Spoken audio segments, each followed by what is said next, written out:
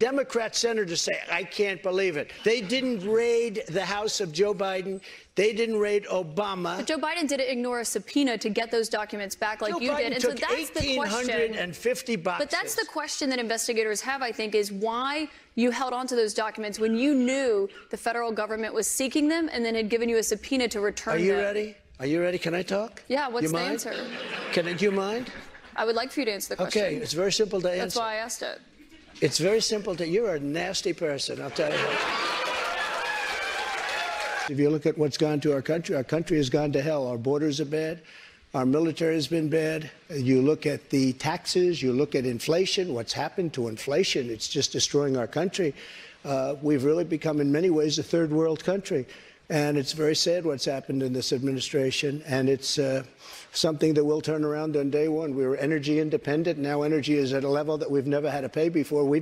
Nobody can afford to continue to pay what's happening with energy. But we were energy independent. We were getting out of Afghanistan with strength and with dignity.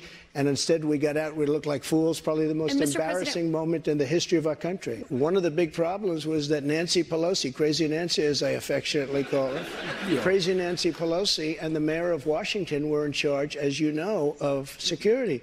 And they did not do their job. They're not in charge of the National Guard.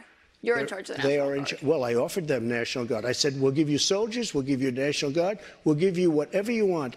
And they turned me down. And in fact, she turned me down. She turned me down in writing. But you said you weren't very involved that day. You did tell your supporters to come to Washington. You tweeted about it, about that speech that happened on the rally. Am I allowed to say that? When they went to the Capitol and they were breaking into the Capitol, smashing windows, injuring police officers, why did it take you 3 hours to tell them to go home? I don't believe it did. Oh, let me pull it out. I have to pull it out. I have to pull it out. So I have to pull it out. So if you look at, on January 5th, the day before, I said, please support our Capitol Police and law enforcement. They are truly on the side of our country. Stay peaceful. Stay peaceful. This was the day before, and this was in the form of Twitter. Now I use Truth Social. I think it's far superior, okay? I hope everybody's on Truth. If you look January 6th, this is before 2:30. I am asking for everyone at the U.S. Capitol to remain peaceful. This is right after, as it was happening. But what happened is they took it down. I don't know why. I think they took it down because it was so good. They didn't like it being up there. I am asking, and we didn't know until I got it back, because now I have 90 million people waiting for me to go back, but I'm on Truth and I'm staying on Truth. Listen, I am asking for everyone at the U.S. Capitol to remain peaceful. No violation. We want no violation. We want no violence.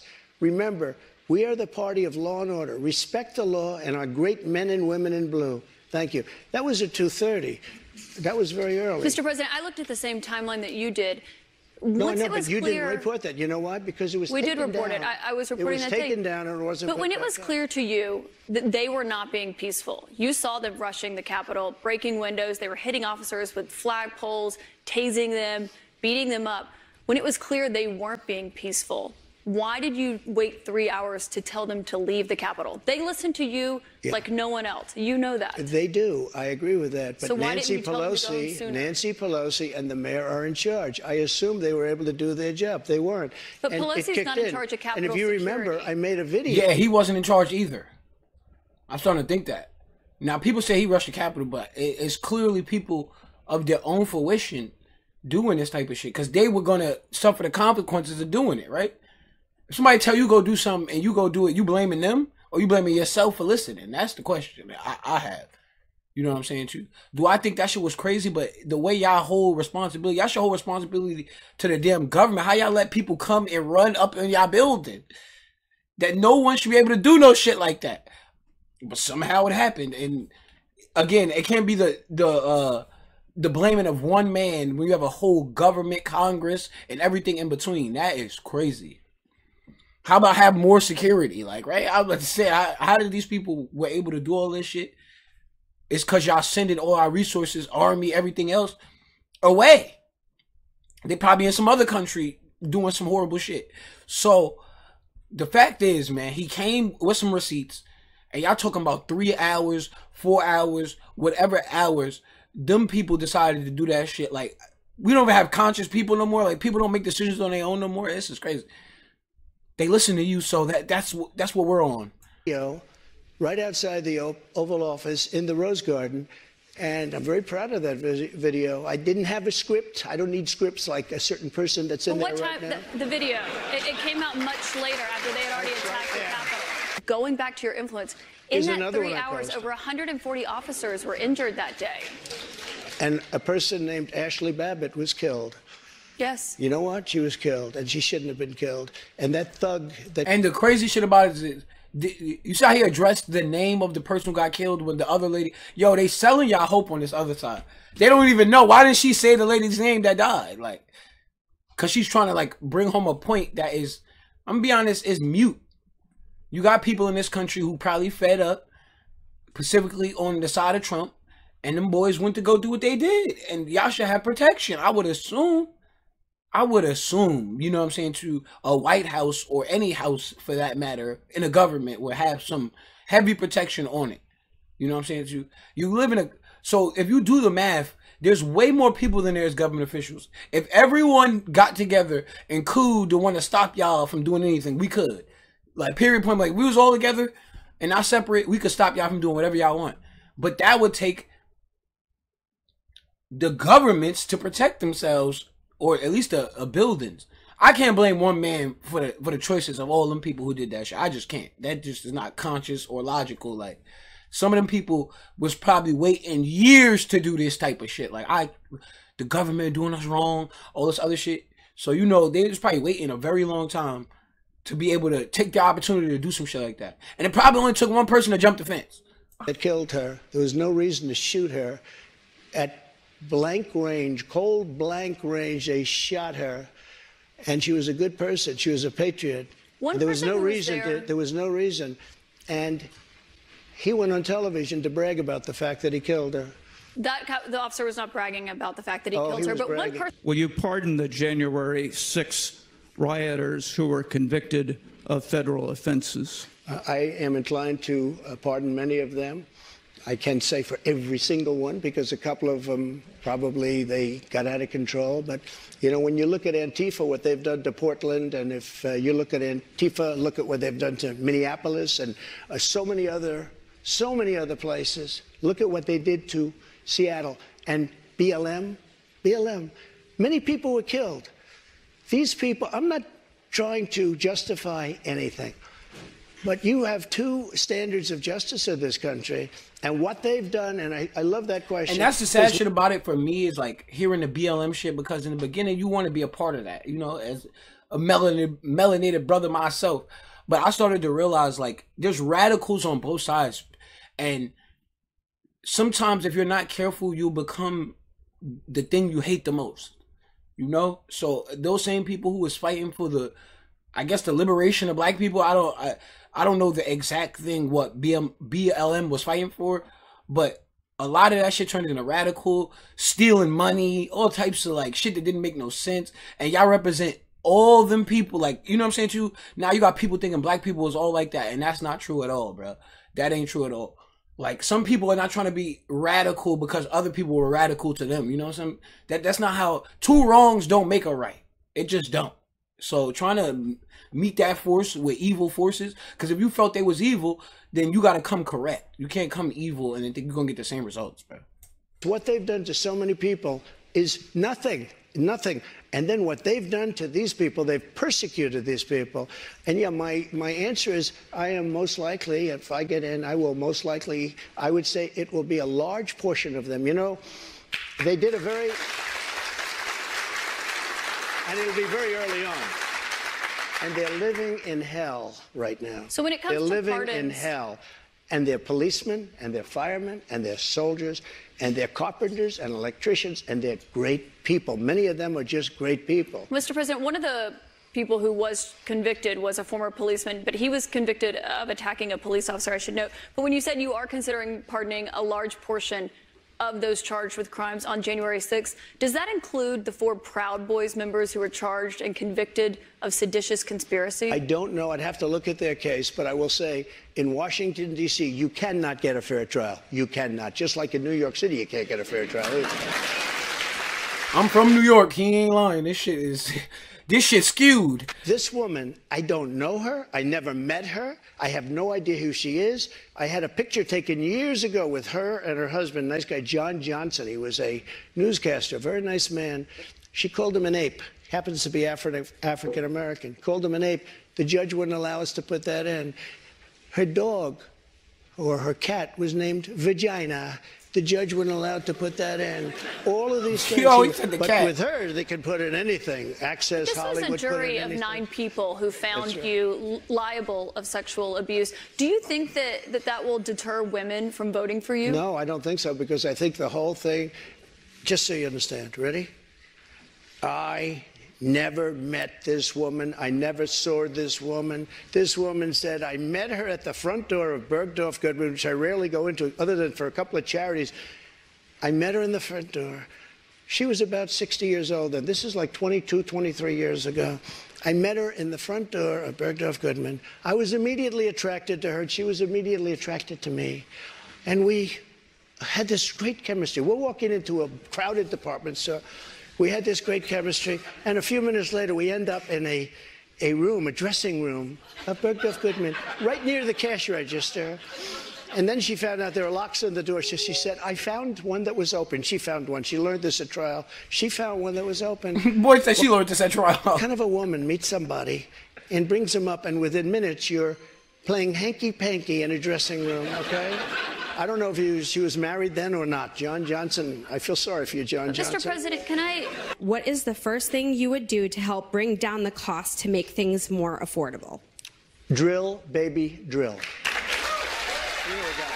When we have a debt limit, and they use that very seriously with me, they came in, Schumer came in with Nancy Pelosi, and they were using, we'll violate it, we'll do whatever. They talked a whole lot different than they do right now. I say to the Republicans out there, congressmen, senators, if they don't give you massive cuts, you're going to have to do a default.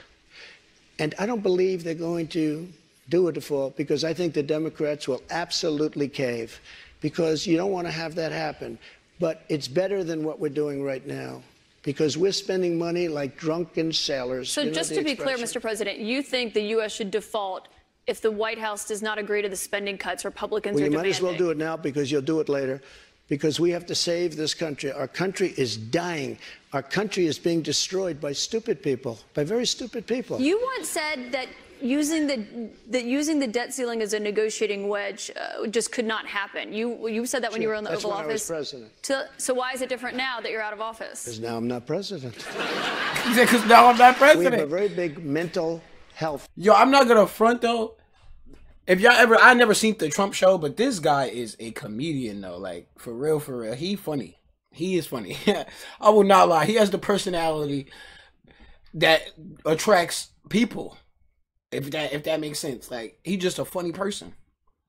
Some of the shit I don't agree with. Some of the shit I do agree with. But as far as like being a personable person, and he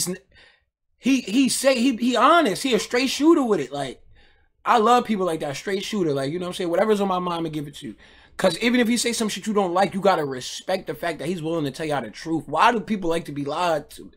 I don't like to be lied to. It seems like the world just loves lies. You could from his verbiage and the way he speak, you could tell he not filtering none of this shit through his head before he say it, which is funny. Problem in this country. And again, it's not the gun that pulls the trigger, it's the person that pulls the trigger. And we have to protect our Second Amendment. We have to protect our Second Amendment. Mr. President, you dealt with a lot of mass shootings when you were in office. This year, there have already been more than 200 mass shootings in 2023. If you are reelected, are there any new gun restrictions that you would sign into law? I would do numerous things. For instance, schools, we would harden, very much harden. And I'm a very believer. I believe in teachers. I love teachers. I think they're incredible. And they love the children, not quite like the parents, but they love the children in many cases almost as much. Many of these teachers are soldiers, ex-soldiers, ex-policemen. They're people that really understand weapons. And you don't need 5% of the teachers would be more than you could ever have if you're going to hire security guards. But in addition to that, have security guards, you have to harden your entrances. You have to make schools safe. And you can make other places safe. But it is a big mental health problem in this country more than anything else. If you look at Chicago, Chicago has the single toughest gun policies in the nation. They are so tough you can't breathe. New York, too, and other places also. All of those places are the worst and most dangerous places. So that's not the answer. I consider the other side to be radical. Damn, I just realized that, though. Yeah, because Chicago is strict, but Indiana is not, so they could just go to the next state, right? Like, you know what I'm saying, right? The state over type shit. I don't think New York is as bad, obviously, but Chicago, they kill a lot of people in Chicago with guns. So the fact that they have these strict ass gun laws and that shit ends up that way, it literally is not the laws. It's like it's something else. I don't have the answer to that, but there's definitely something else.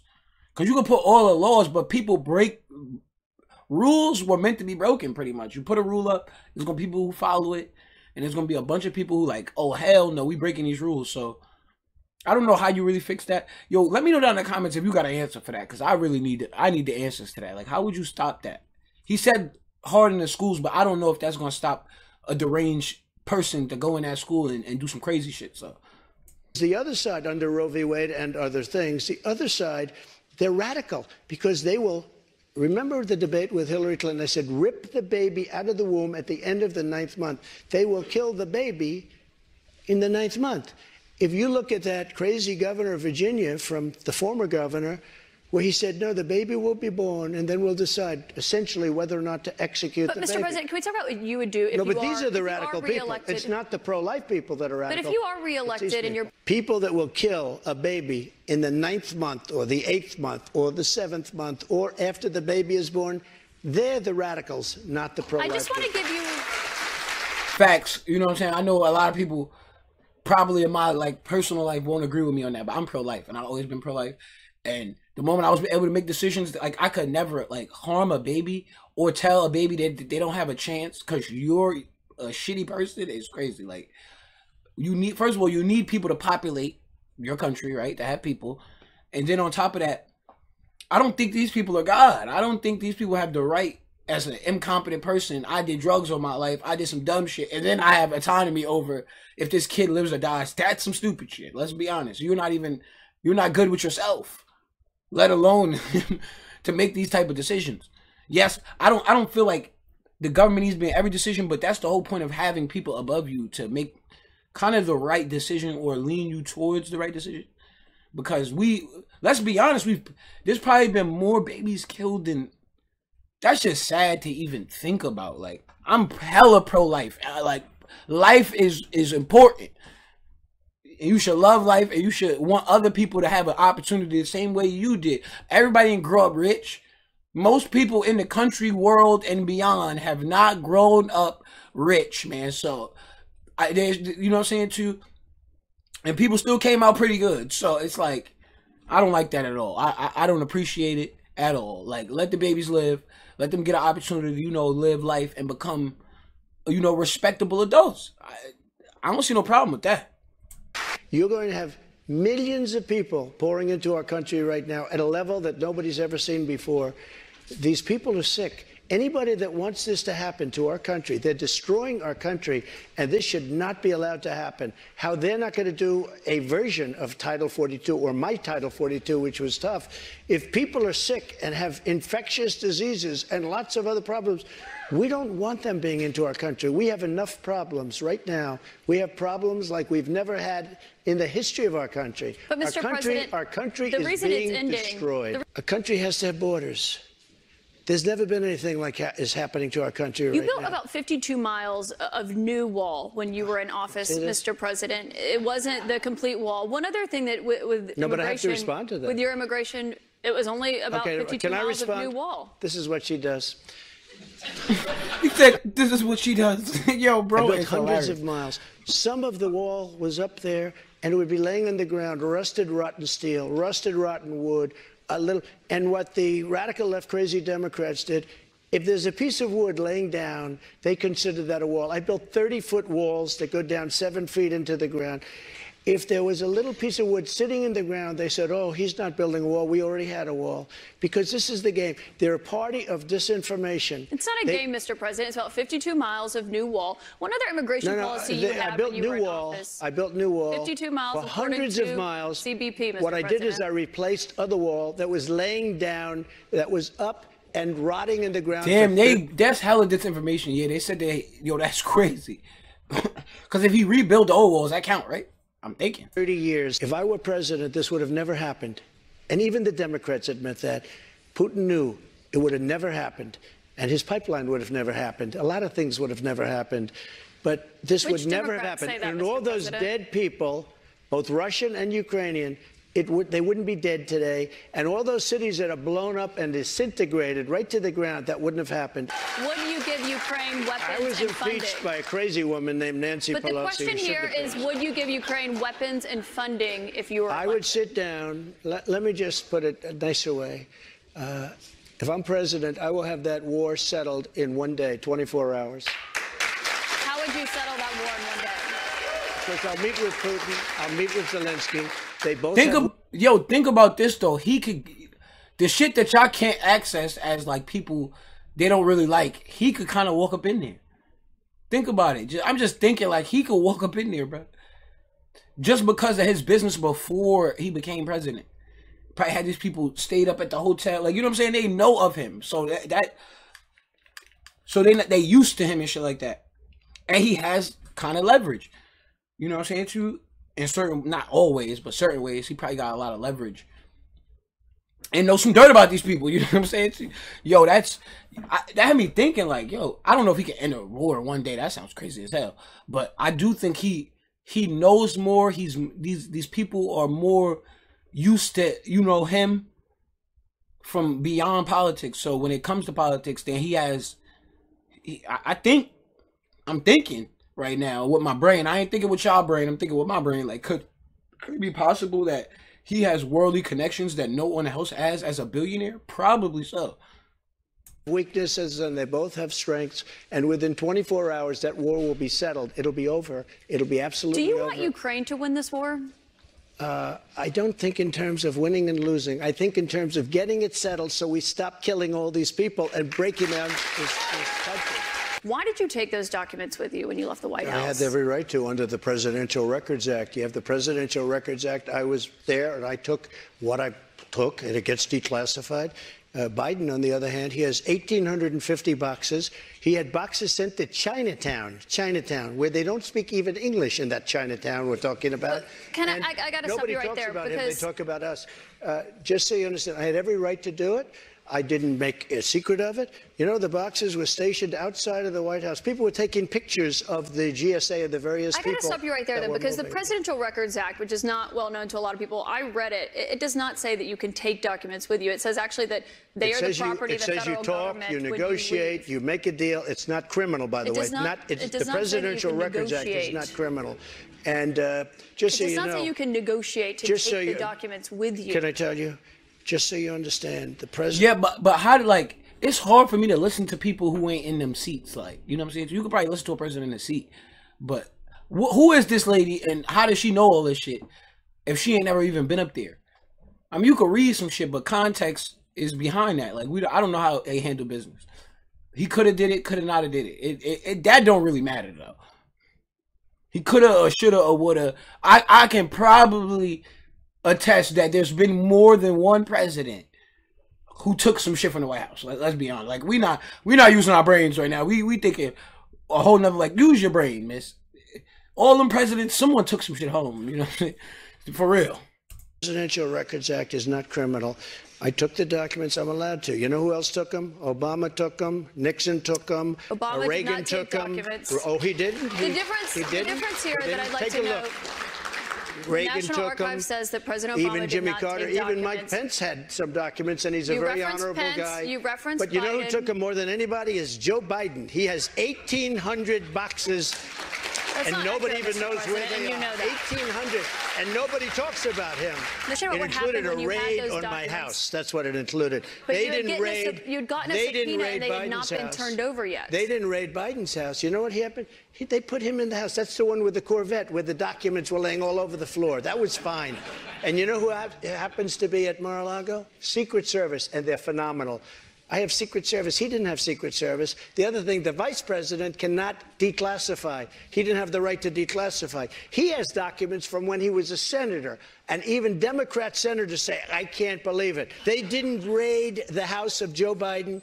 They didn't raid Obama. But Joe Biden didn't ignore a subpoena to get those documents back like Joe you Biden did. And so took that's the question. 1,850 boxes. But that's the question that investigators have, I think, is why you held on to those documents when you knew the federal government was seeking them and then had given you a subpoena to return them. Are you ready? Are you ready? Can I talk? Yeah, what's you the mind? answer? Do you mind? I would like for you to answer the question. Okay, it's very simple to answer. That's why I asked it. It's very simple to. You're a nasty person, I'll tell you. Dang. Can you answer why Very you simple. held on to the documents? I was negotiating, and we were talking to NARA, that's Washington, to bring whatever they want. They can have whatever they want. When we left Washington, we had the boxes lined up on the sidewalk outside for everybody. People are taking. Yo, my biggest question before I end this video is why is he not in jail if he did all this illegal shit? How was he able to run for president again if he did all this illegal shit? Like, there's something up. I don't know the answer to everything, but I do know that there's something up because if my black ass, look at me right now, if my black ass was taking documents, you niggas would have thrown me under the jail. So somehow, I don't know who's really telling the truth in this one, but I feel like it's very odd that he could just come back, run for president, do all this shit, and I basically said he basically went against the government, like, you know what I'm saying to you? So there's something up. There's definitely something up. Hopefully y'all just stay woke. Man, do what's in the best interest of your family. I am not telling you who to choose, who you want to choose. Choose who you want to choose. Just do what's right for your family, man.